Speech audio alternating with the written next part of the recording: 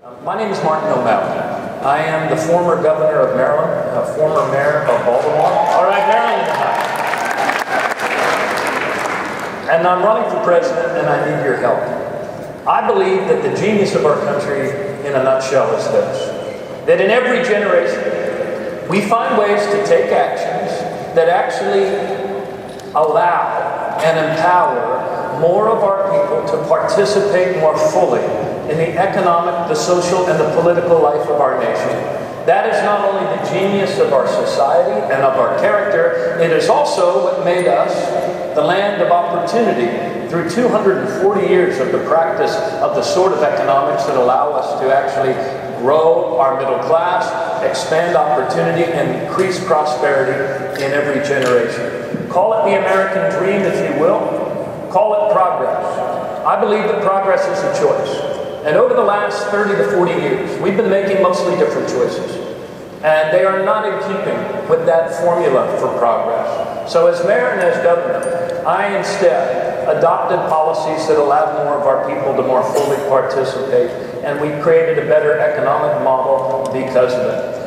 During my time as governor, we not only became the first state to pass a living wage, we also passed the minimum wage and raised it to $10.10.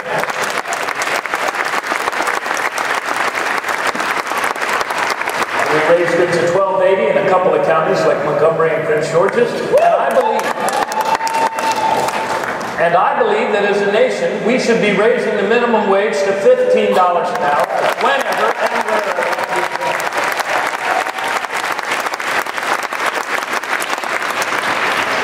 There are many other things that we need to do as well to rebuild the American dream, and rather than giving me a speech about it, we will talk about it. But if one of the most jarring things that's happened in our country, and I ask this question everywhere, Jose, show of hands, how many of you believe very firmly you've enjoyed a better quality of life than your parents and grandparents? Raise your hand. How many of you believe just as firmly that your children and your grandchildren will enjoy a better quality of life than you have? Raise your hand.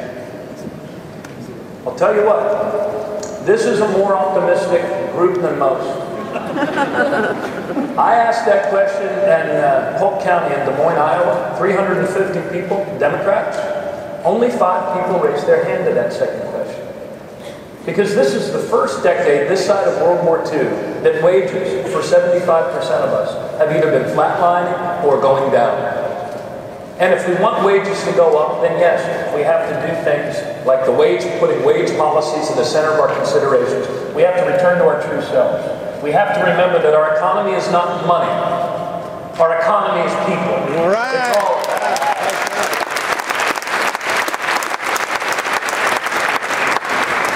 So look, in conclusion here, when I was governor, we also extended prevailing wage. We made it easier for people to bargain collectively and join unions.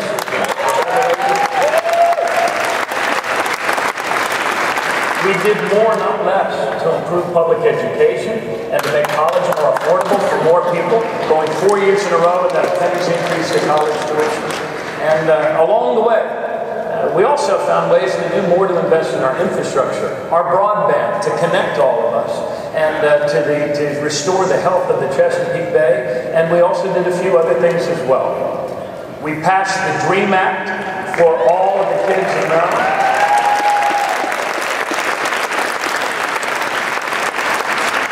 We passed marriage equality and defended it at the ballot box, and we're the first state to do that.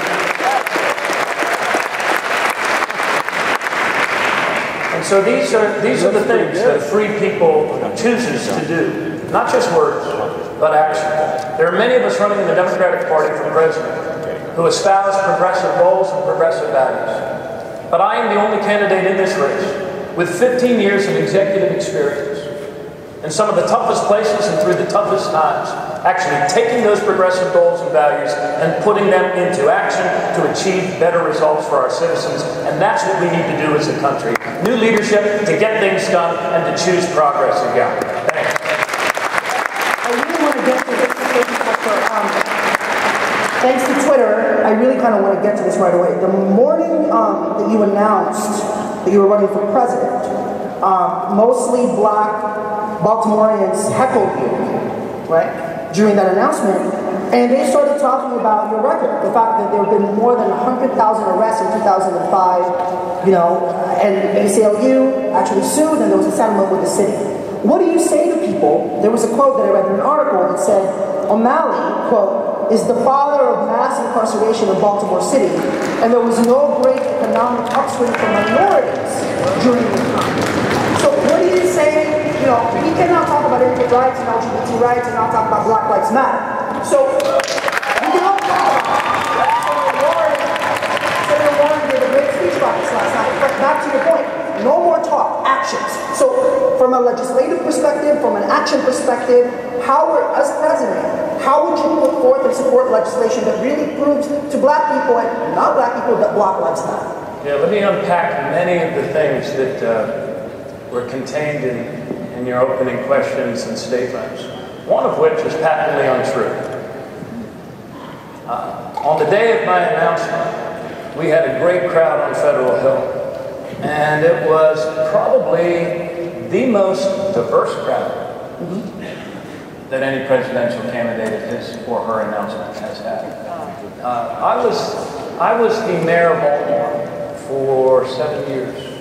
And far from being heckled on that day, we had a great crowd. And in fact, one of the people that began that program was Mr. Robert Nolan in Penn Lucy. Yeah, I saw that. Yes. So, no, but sir, but there were people that were definitely, organized. Yeah, there were like 3 or 4. Oh. From my standpoint, I think most of them were white. Okay. But if you saw more that day, I saw videos. Okay. But outside of that, let's talk about.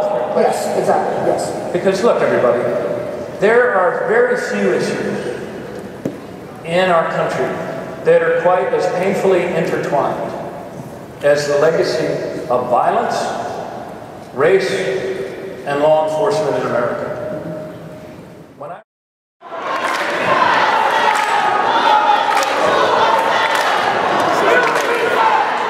It's not fair at all. Stupid.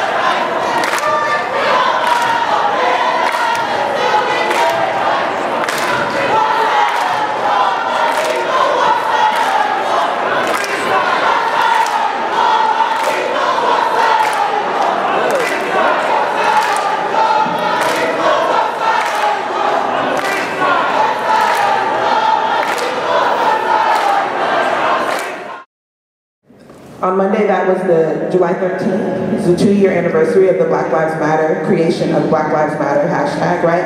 Political project. That has moved right from an online political project to an on-the-ground social justice initiative that has reignited the fight for racial justice across the globe, right? And Black struggles across the globe. There's also the 1-year anniversary marking the death of, Eric Garner. And also, Sandra Bland died in police custody in Texas. So right now, here today, we want to take a moment at Netroots to acknowledge the lives lost every 28 hours, but specifically the Black women's lives that are lost every 28 hours. Okay, Black woman, man, or child. Because we think it's important, and we demand, just as I demanded from Netroots several times, and then decided to go ahead and create, right, a local-focused, Black-focused space to connect local Black community organizers with organizers who are here from around the country for Netroots, right? Because that's something that we had to do, right? But we should not have had to do, right? Black Roots.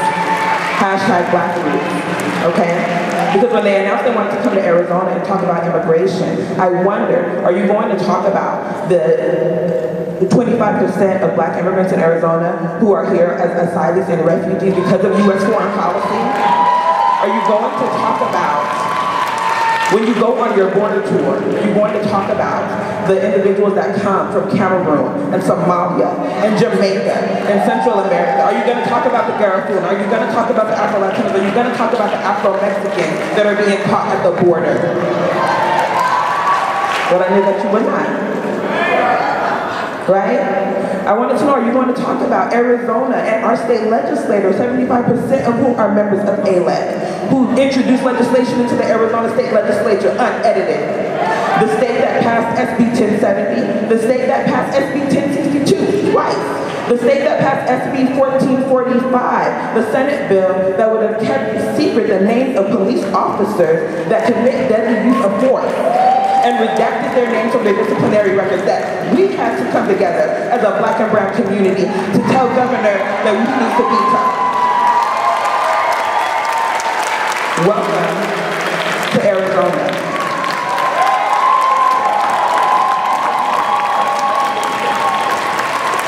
Welcome to Arizona, where Monica Jones, the black trans woman, cannot walk down the street. Today cannot walk down the street. Okay? Welcome to Arizona, where the Martin Luther King holiday was repealed by a Republican governor, and we had to take initiative to put a ballot referendum, right, to entrench that you will honor the legacy of black people. If we're going to call this a progressive space, we must always and unapologetically and unequivocally center black leadership that has made every single gain of progress in this country.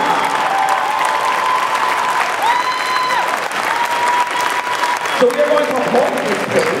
We are going to acknowledge the names of black women that have died in police custody.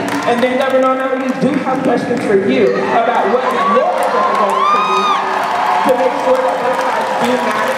And that as the leader of this nation, will you advance a racial justice agenda that will dismantle, not reform, okay, not make progress, but that will begin to dismantle structural racism in the United States.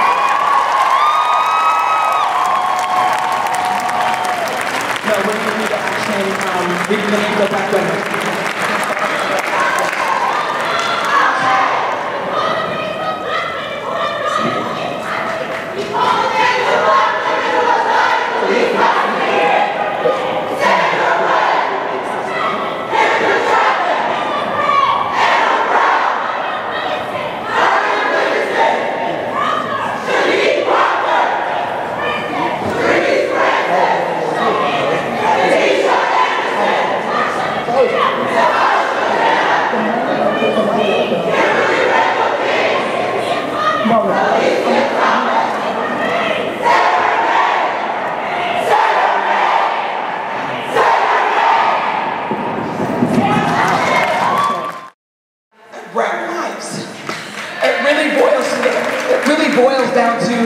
Not what you have done, but what you will do.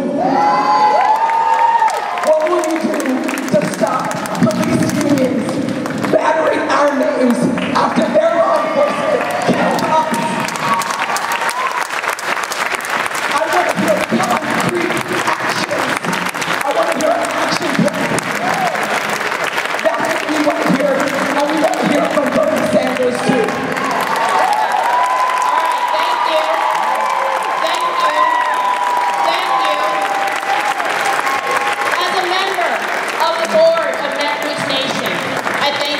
Voices. I thank you for your courage. I thank you for your commitment. Well, I'm not silencing you. I want to make sure that the governor, you came here to get a response. Let's hear the governor's response.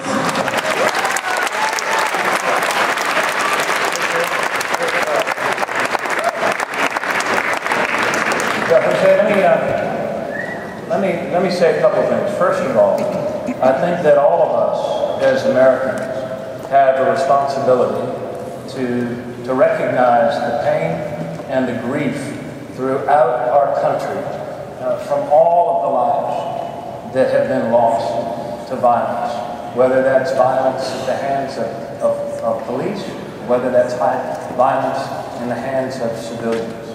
For many years, we have required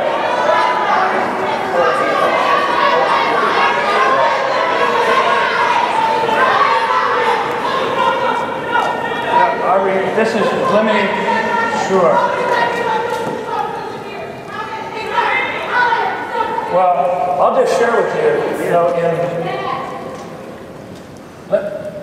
I'm trying to respond to the call of your question as best I can. No, hey, look, I know.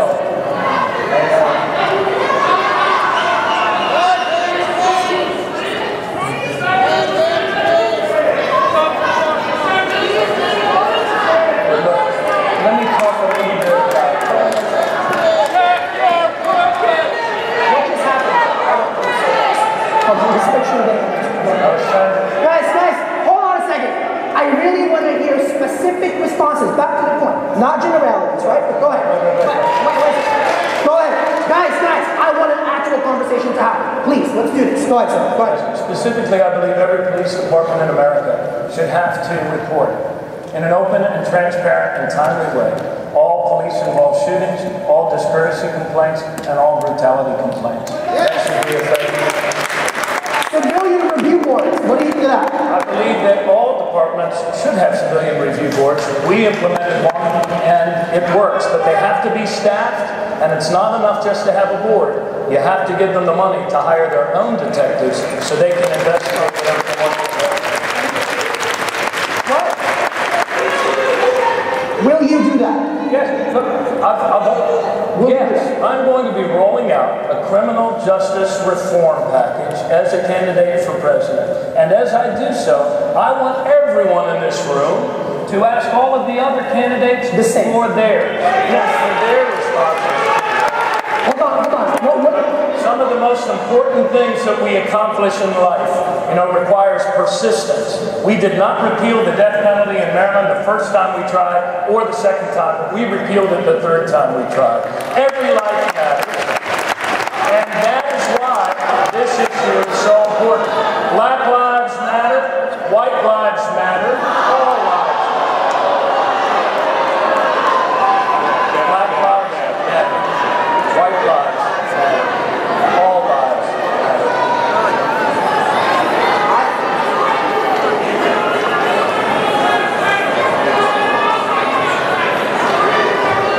So, wait a second.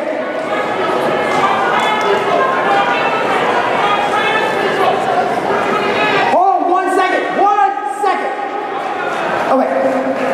I think it's really important. I really love that we're holding the governor accountable here, but what's even more imperative is we hold all of the presidential candidates accountable to specific goals. We will do that. Yes. Okay. Unfortunately, Senator Sanders is waiting out there. We have to ask Senator Sanders the exact same questions. So let's get going. Thank you for having me. Thank you for being here. Thank you all very much.